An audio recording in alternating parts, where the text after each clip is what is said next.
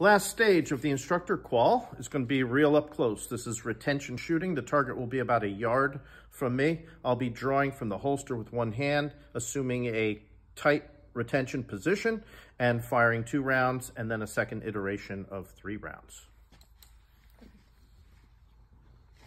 David, are you ready? Yes. Okay, course of fire. From the holster, you're going to give me 2 rounds, dominant hand from high retention, 2 seconds. Stand by.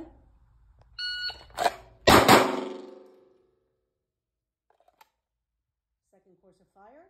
From the holster, 3 rounds, dominant hand, high retention. You have 2 seconds. Stand by.